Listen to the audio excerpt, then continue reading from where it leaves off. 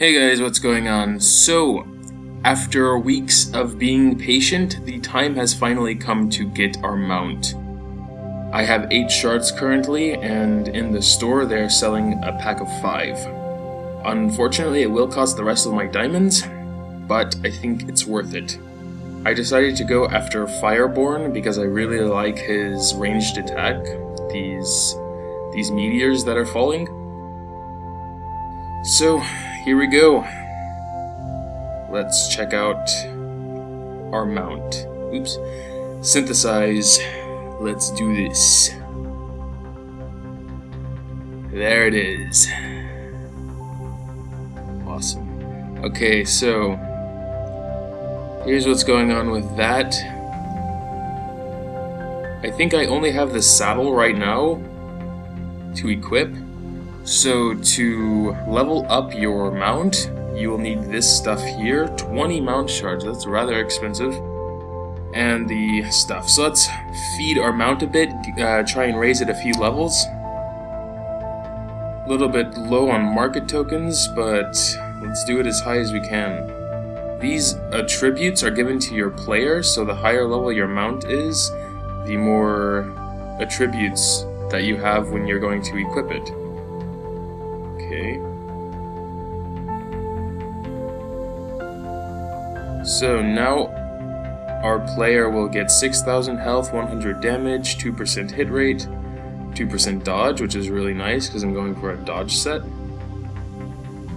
So looks like we can probably get it up to around 6 for now. I'm going to go farm some market crystals and try and get it to level 10 before I do a battle royale. Yeah, so let me see. Yeah, okay. So we have to stop at 6 for now, but going to get some market tokens and raise it a bit higher. So some pretty decent, I mean small, but they're definitely there, attributes for leveling up our mount, and it's only level 6, so much more is to come. So I was able to get the mount to level 10. And as you can see, some pretty nice bonuses here. And that'll keep getting higher and higher as we level him up. So I want to talk about one thing, and that is the mount armor.